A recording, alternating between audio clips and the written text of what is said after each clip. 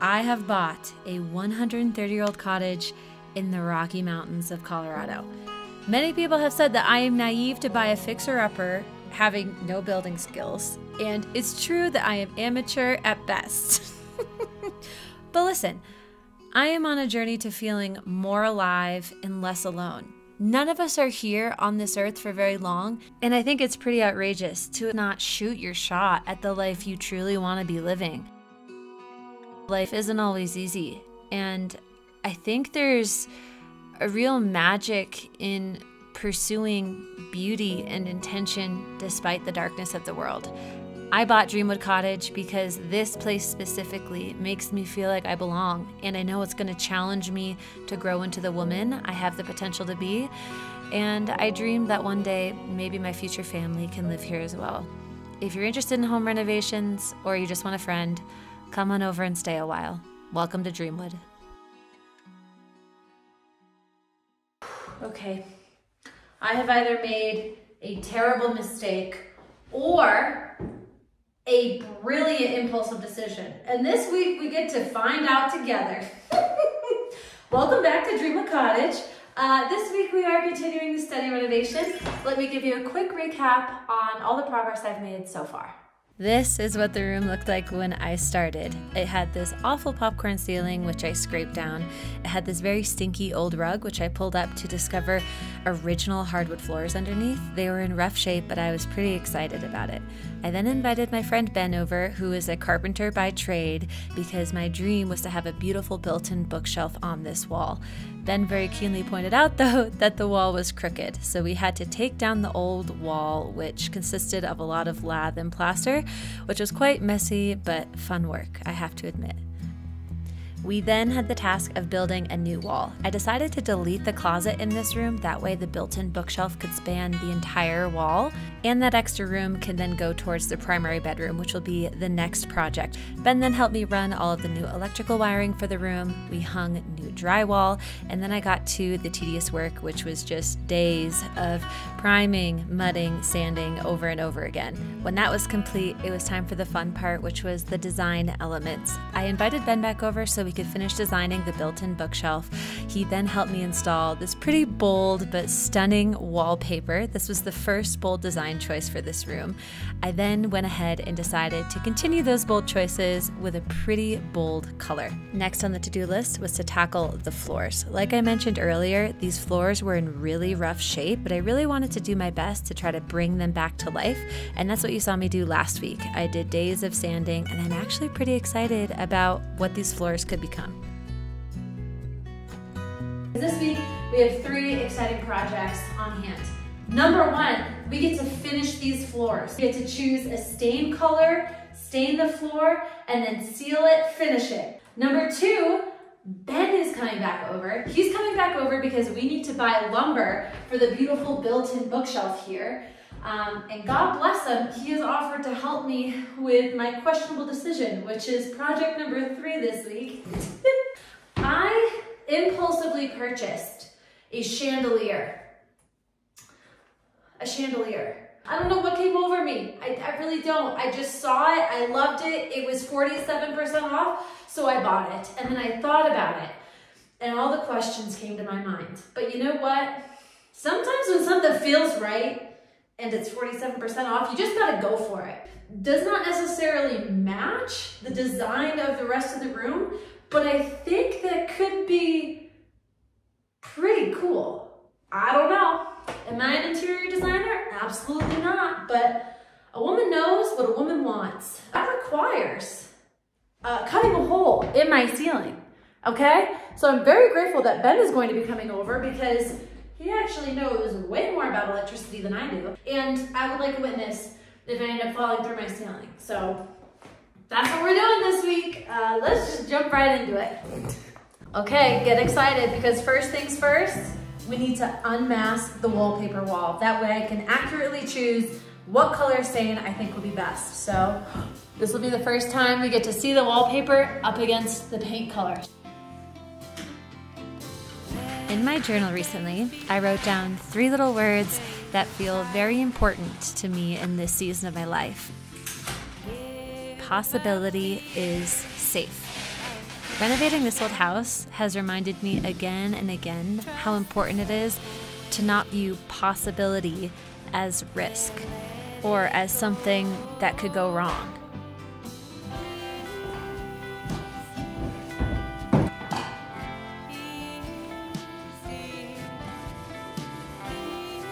First stain color we're testing out is Sedona.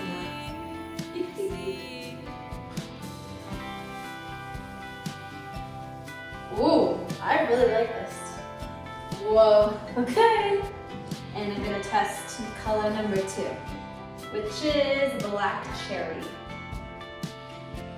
Whoa. Wow, this is much lighter. Whoa, so different. Sedona, black cherry. I feel like the choice is pretty obvious.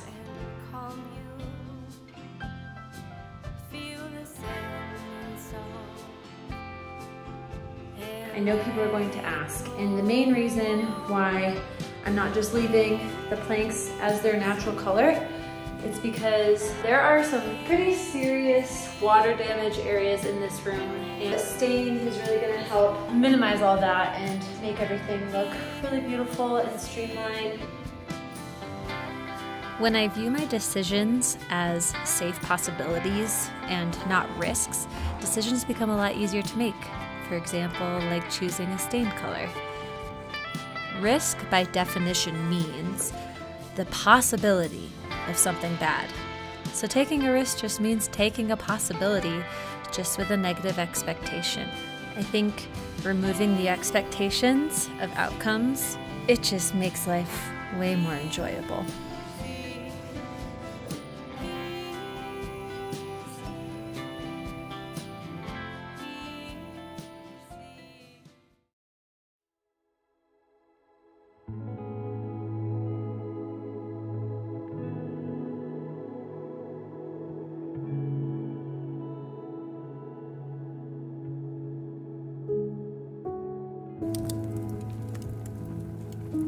We have a wildly exciting day ahead of us.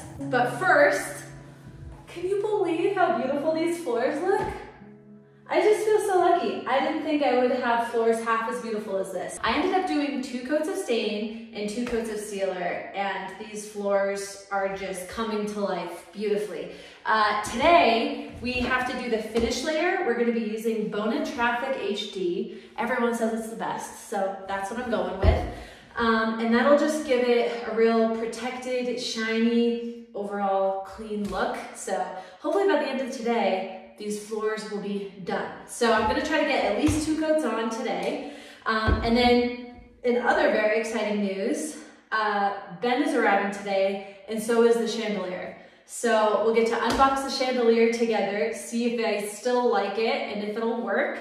And then Ben and I can scheme up how to install it, and also scheme up a materials list for the built-in bookshelf and maybe go get that lumber if this weather clears up. But we're getting more flurries, if you can believe it. Anyway, I'm very excited. So I think we just gotta get to it. Let's get to it.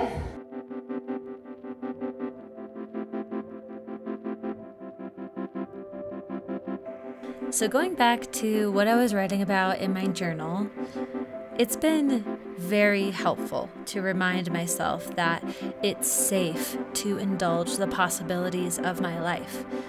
Very rarely is there an outcome that cannot be changed by simply indulging another possibility. Life can be full of risk or full of possibility with uncontrollable outcomes. That little perception shift, I know for me, depending on which way I looked at it, I would live 2 very different lives. For example, this room would look very different if I viewed my design choices as risks. I would have made very different choices.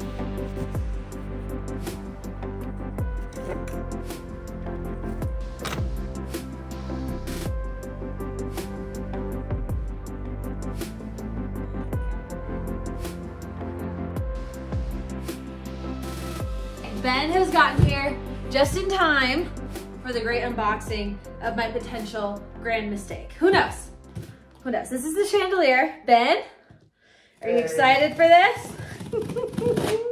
Okay, Ben, I'm gonna want your honest opinion on this because I don't know if I'm gonna love it or hate it yet. I can do that. Okay. I'm actually really nervous. Okay. I don't know.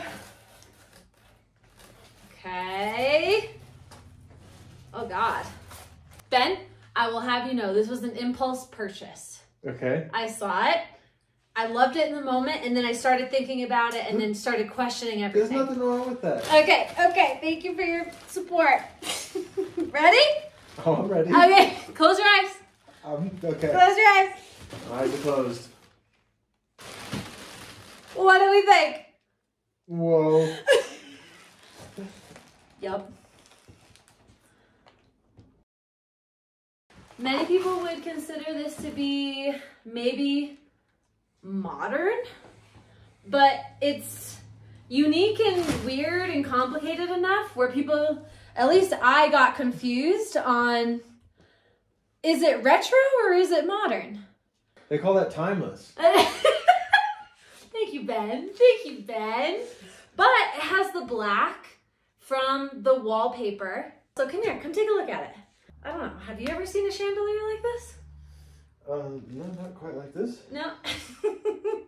I think it could work. I actually really love it. I'm not gonna lie, I really love it. I still really love it. Really like it's kind of trippy. I'm curious to see what it looks like once it's hung. Installed. I know. And lights in it. I'm imagining some pretty nice shadows. It casts light upward and downward, so it's really warm indirect light, which is nice. It's nice. I don't know. Is this outrageous? It's gonna look nice. You think so? I think so. Okay. You want me to look at the floors? Yes. What? They look really different. Oh my god. Okay, so the last I saw these, you were like peeling carpet out. You were putting paper down. I think it's gonna look really good. These are sweet. Oh, there you are. Come on over. We're in the kitchen. You know that I have been committed to this journey of becoming a better cook. And today I am so excited about the recipe that we're gonna try because I've been holding on to it for a while. But it's not every day that I have someone else here at the cottage that can taste test with me. And this recipe is just so hearty, so I didn't want to try it just by myself. Today, we are making vegetarian shepherd's pie. Now, I'm gonna be adding cheese to this recipe, and the only other animal product that's in it is Greek yogurt. So if you are completely plant-based, you can very easily become vegan. You can also very easily add an animal protein if you eat that too. So I say we just get into it.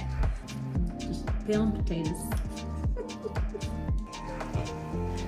It's been a fun exercise for me to reflect on the possibilities of my life because it forces me to realize where my biggest fears lie and where I've been hesitating to make decisions. It's easy to indulge the possibilities of life when stakes are low, like trying a new recipe or choosing a stain color. These are pretty easily remedied if outcomes aren't exactly desirable, but it can feel much harder to indulge the possibilities of life when the stakes are higher. For me right now, those possibilities center around finding a partner and taking the next step in my career. And I realize that I've been holding myself back because I've been viewing these possibilities as risks not worth taking.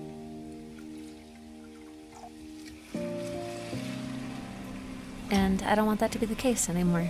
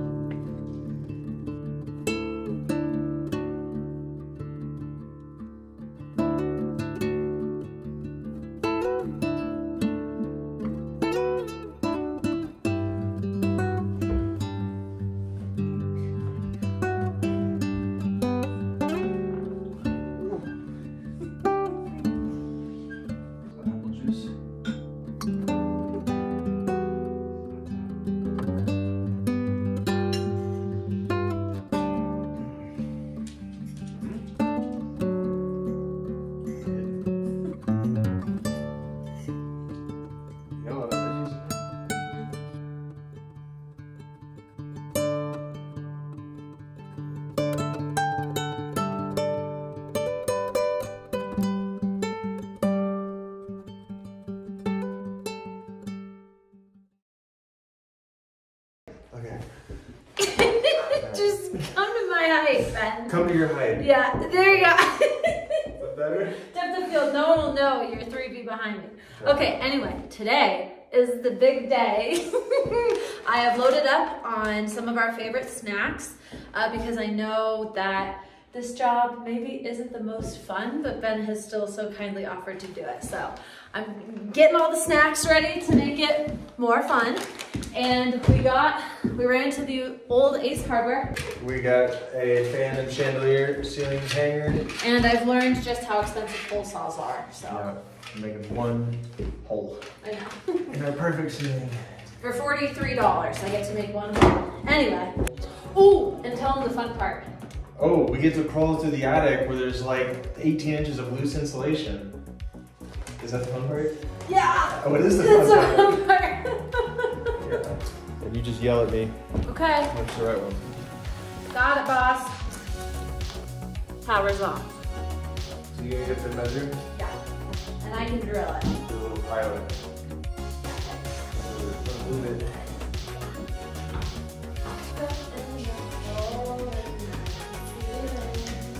Yeah, that's about it.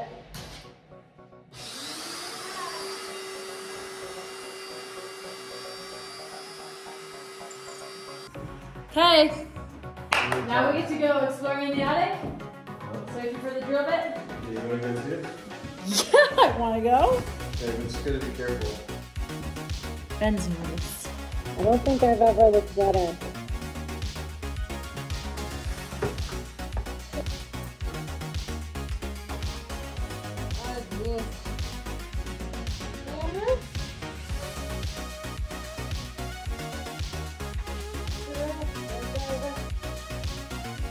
Oh boy.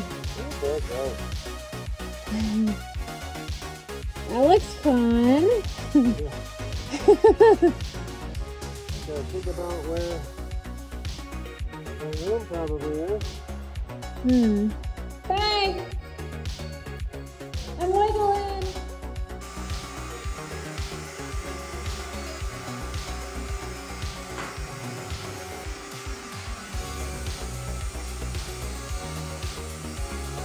Can you hear me?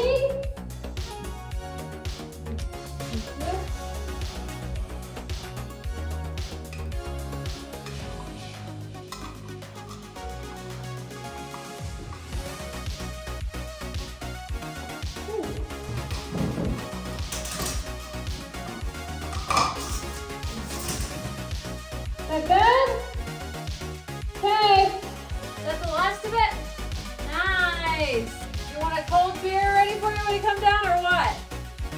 You're my hero, Ben.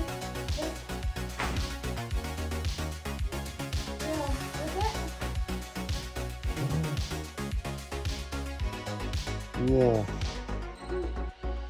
We'll dig through that.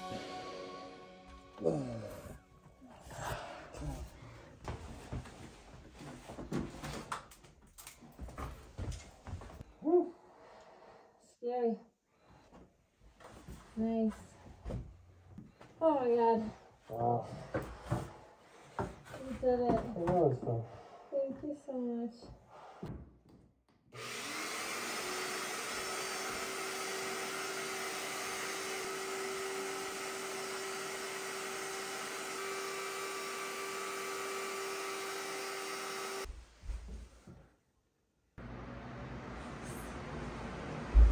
All right, well, after a quick, oh, there you are. Hello. Okay, after a quick wardrobe change and lunch, now we get to do the fun part. How are you feeling? Oh, I'm feeling good. Yeah? I'm happy to be done with the attic crawl. Yeah. Did the snacks and the kombucha make it better? That helped immensely. It's all worth it. Do a lot for, you know, pencil chips and bitchin' sauce. It's so good.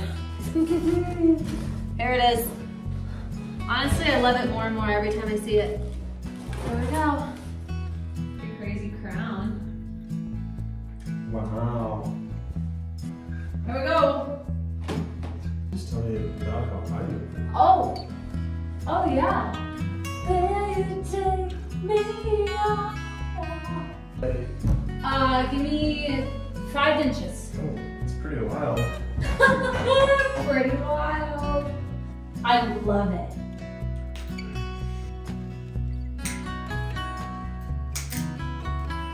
Orange mattress. Hey?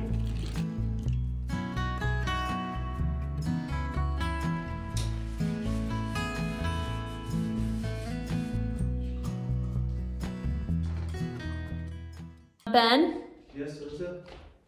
I'm gonna go get bulbs. What? You got balls? My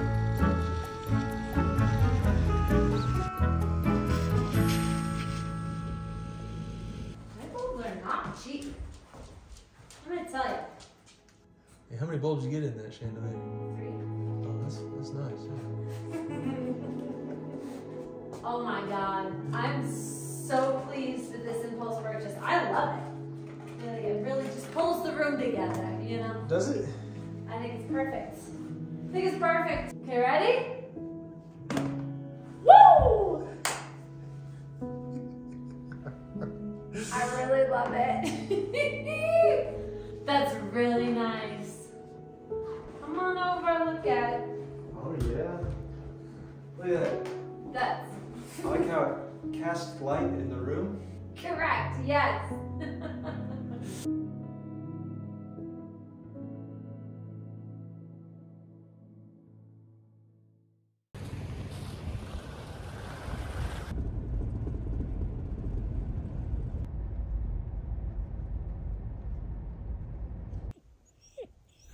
Are you ready?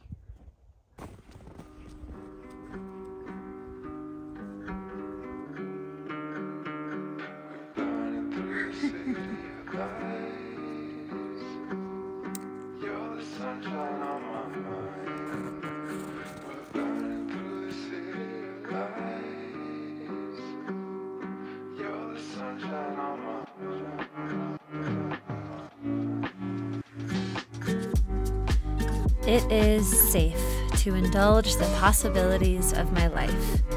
Very rarely is there an outcome that cannot be changed by indulging yet another possibility.